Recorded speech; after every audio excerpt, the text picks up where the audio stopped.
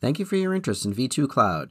In this video, I'll walk you through the process of creating and managing virtual machines, adding users, and the basic initial setup.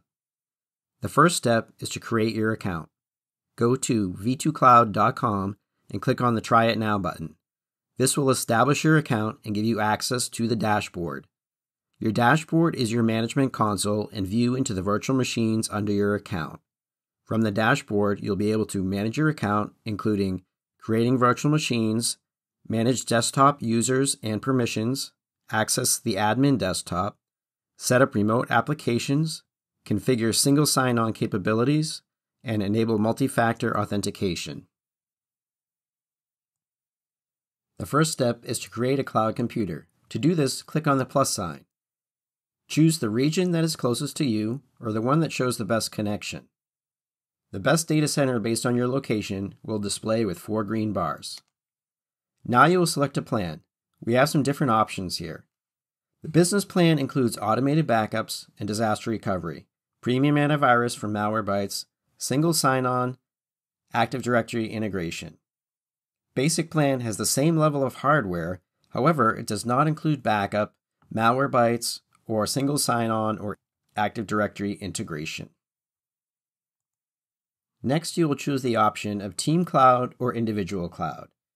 Team Cloud is great for teams in a close geographic region that use the same applications.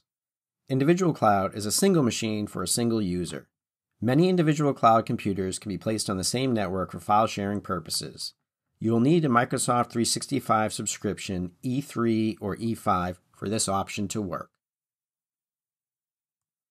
Now you will choose a hardware plan. We have some recommendations based on the number of users that will access the virtual machine.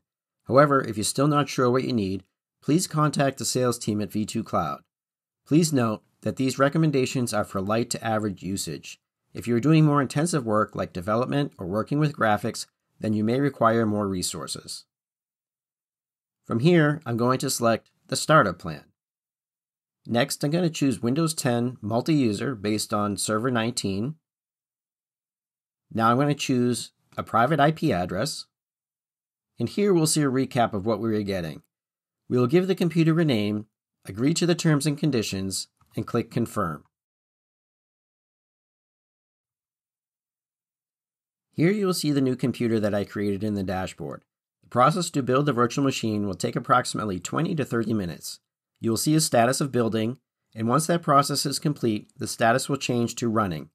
You will receive an email once the build process is done. Here you will see the build process is complete.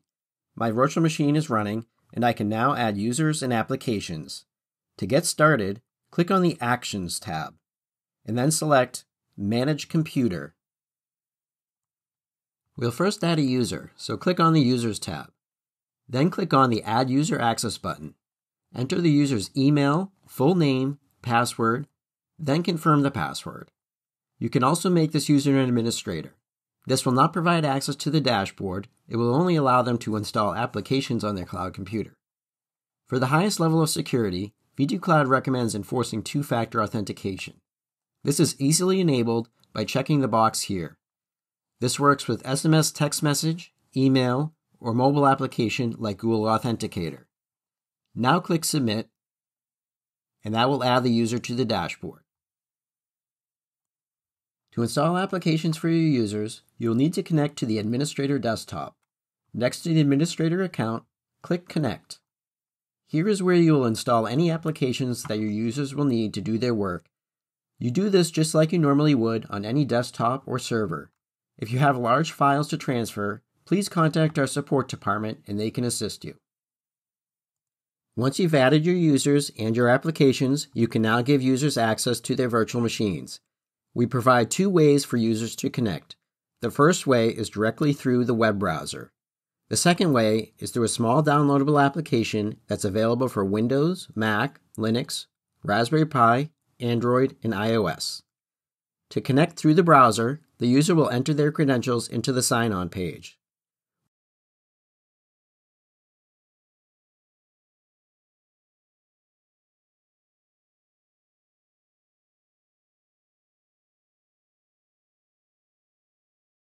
Once logged in, They'll be able to access the applications and anything else that the administrator has installed for them.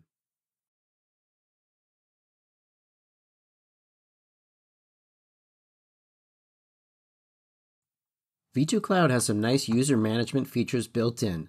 From the dashboard, you can quickly see the logged in users in green while the others are in red. From here, you can edit the user, make them an administrator, change their password, and enforce two-factor authentication.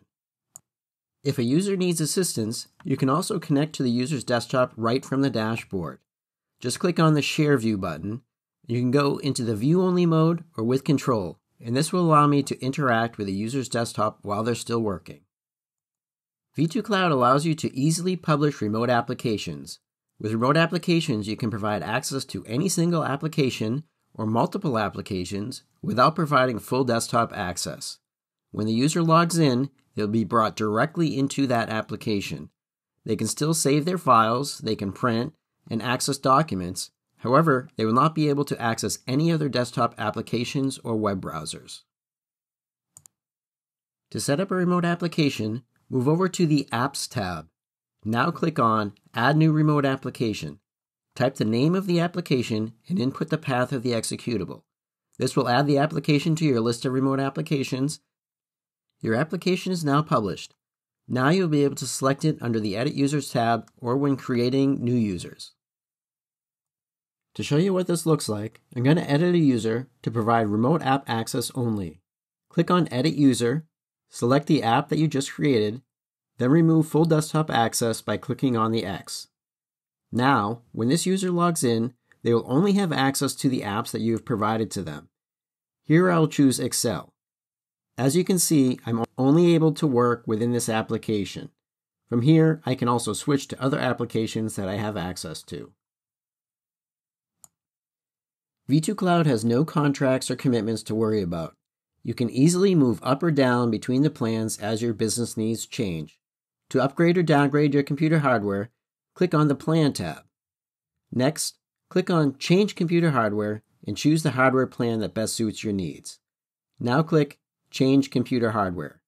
All your applications will stay intact, the system will reboot, and when the users log back in, they'll be on the new hardware plan. Upgrading or downgrading your hardware can also be accomplished by contacting our support team. Technical support is free with all plans, and we provide easy access to our team right from inside the dashboard. Click on the chat bubble in the lower right-hand corner of your screen.